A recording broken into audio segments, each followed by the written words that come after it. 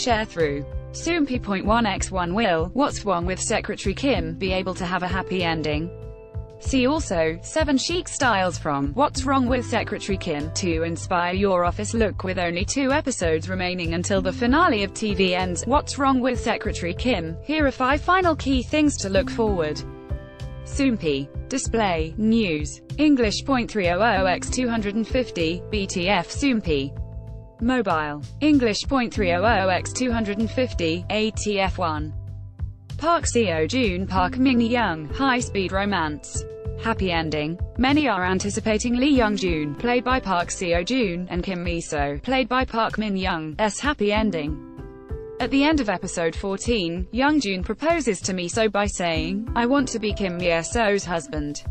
But in midst of this romantic moment, Mi-so's father, played by Jo Duk-hyun, shouts at them from Mi-so's bed, "I object to your marriage."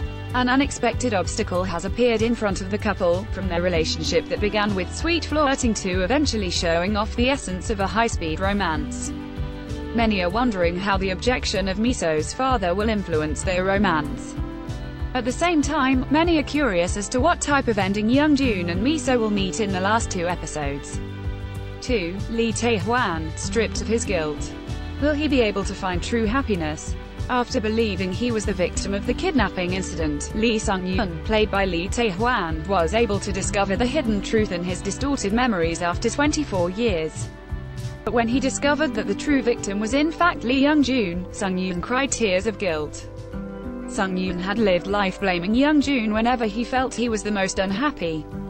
Now that Sung-yoon has found his memories and stopped hating others, many wonder if he will be able to love himself and find an honest happiness. 3. Careless couple, Kang Ki-young Seo Hyo-rim. Will they be able to get back together? Other than the Young-joon Mi-so couple, there are various other office romances the drama explores. One relationship in particular that many are curious about is Park Yoo-shik's. Although Park Yoo-shik, played by Kang Ki-young, played Cupid to Young-joon and Mi-so's relationship and acted as Young-joon's relationship coach, he had some regrets regarding the repeated mistakes he made in his own relationship with his ex-wife Seo-jin, Seo Hyo-rim. He misses Seo-jin, but he had created a misunderstanding due to his unique carelessness.